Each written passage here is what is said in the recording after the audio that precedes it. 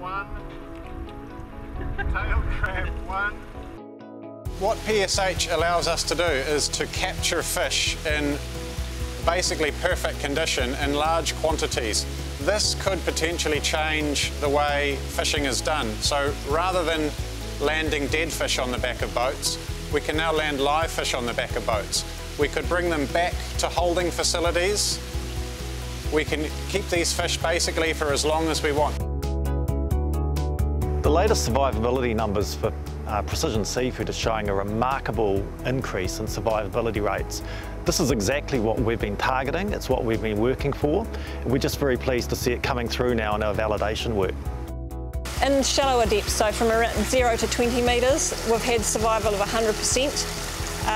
And in the deeper waters, so 20 metres plus, we've had around 79% survival of sublegal snapper coming on board. I think that is pretty much on a par with the published values for hook and line fisheries. So that's your conventional guy going out on a boat and catching a snapper from over 20 metres. Yeah, we're in the ballpark with the hook and line.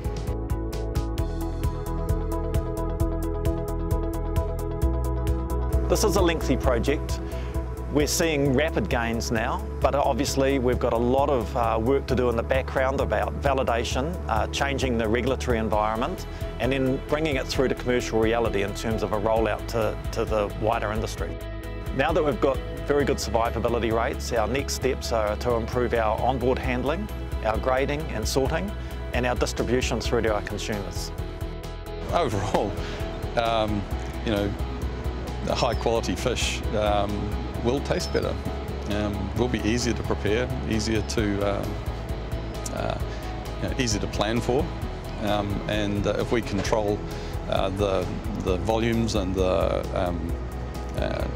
regularise the supply through these technologies, then it's a lot more predictable and accessible for the consumer. So the fish win, the consumer wins, the processors win. When I got into science, into marine biology, I got into it because I wanted to give something back to the ocean. One way you can do that is working on conservation methods and just simply trying to protect and stop fishing.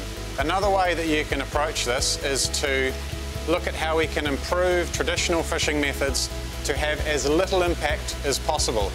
And we're getting very close to that with the PSH program.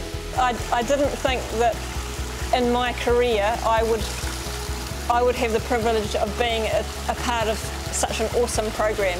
We've got huge support from our industry, which is, 10 years ago wouldn't have been the case.